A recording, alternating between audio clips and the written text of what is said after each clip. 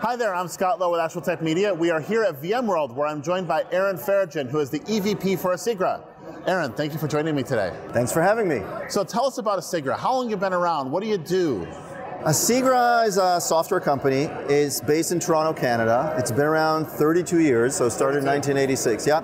And we've always been in backup since inception. We sell our product all over the world, all 6 continents where business gets done. And we sell it through channel only, so we work with partners and globally. And it's a data protection platform, really. And I know that's a big word, and there's lots of different facets to that, but it started out way back in the day, moving backups from site 1 to site 2 as an off-site copy. And then all that throughout the multiple decades as it morphed into a cloud backup. I think is kind of the name these days people refer to it, whether it's a private cloud, hybrid, public cloud, and so on.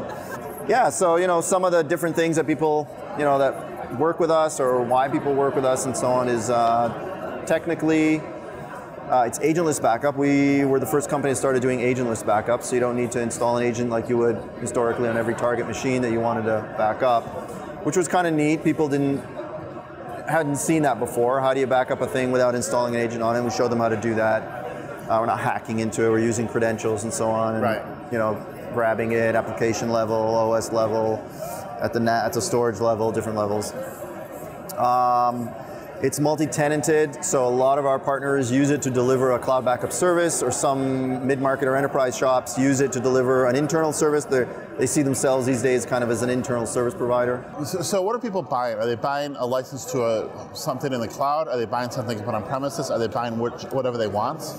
Well, it's software, so they can either run it internally in their own private cloud. So they would buy our software, they already have infrastructure, or they can install it and run it in their cloud provider of choice if they've teamed up with someone like AWS or Azure or Google Cloud or some others throughout the years, as those develop.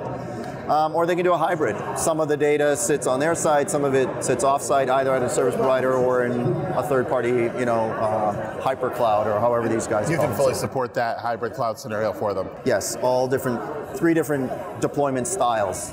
What can you back up? Physical, virtual, all of the above? All the above and then some. So we started out, and the world did, in the physical world. And then as the world became more virtual through the decades, so we moved into being able to back up everything virtually.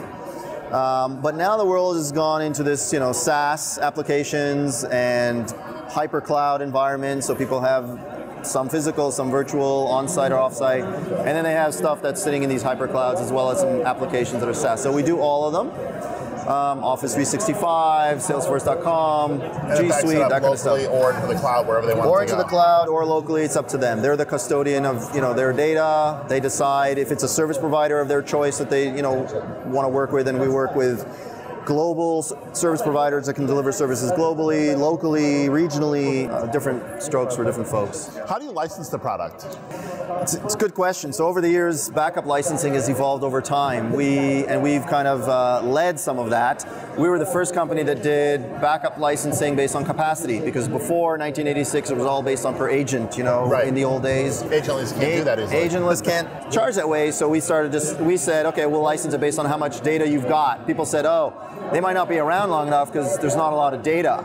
They were wrong, but then that evolved into people having a ton of data. So now we license, to answer your question, either on CPU socket or per machine, physical or virtual, or per capacity, per mailbox. So whichever metric is cheapest for the customer, that's how you do it? That's how we license it, and we can even change the metric over time if their environment. Can they mix and match, or if they're doing something with Office 365, they can do it by mailbox? Okay. They can do. So for virtual environments, you can either do it virtual, you can do per CPU socket, per virtual machine, or per capacity.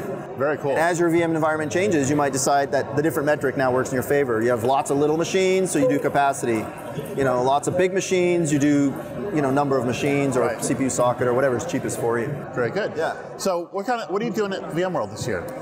This year we are showing our latest version 14 that we announced recently, and what we're doing there is another new development in the world of backup recovery is it's now actually an attack vector. So the bad guys, ransomware, is attacking backup software, has done for the last little while, and that journey is really taken to 3-2-1, 3 copies of the data, 2 different types of media, 1 off-site, and the bad actors have now circumvented that, and the way they're doing it is with what's called attack loops. Attack loops, malware landing on the network, sits dormant for 3 to 6 months. Right. During that 3 to 6 month dormant period, it gets into the backup stream and it sits in the backup repositories. And then it detonates, and then says, give me the money. And then you say, no, I got a backup. And then you go and you recover, and by recovering, you're re-injecting it with a syringe right back into your environment. Right. It's very hard to get rid of because you don't know what day you actually got the virus into your backup repository. Right. So you keep recovering, and you keep recovering, and over again. So what we did is we introduced multiple malware detection engines in the backup stream and in the recovery stream to break the attack loops, 2-factor authentication, so when deletions backup data deletions happen, you have to authenticate. Right. And changing the directory, the repository name, so that the bad guys have a moving target, because the different attacks, a bunch of different backup vendors got attacked, famous vendors, orange brands, green brands, red brands, lots of different brands. Right. And their customers lost data because the bad guys are attacking backup software specifically. What they're trying to do is, if you can't recover, got to pay the ransom. Right. So that's what we're showing here. So with that capability, I assume that you have some kind of fingerprinting with all these malware engines, and you're able to look at if there's a new attack that's detected, but can you detect that was put into the backup stream 6 months ago? Is it real time, or does it go back to historical as well? No, it's real time. So as data, it's in the backup stream. So as data is getting backed up, right, and it's not just signature based, there's multiple engines in there, right?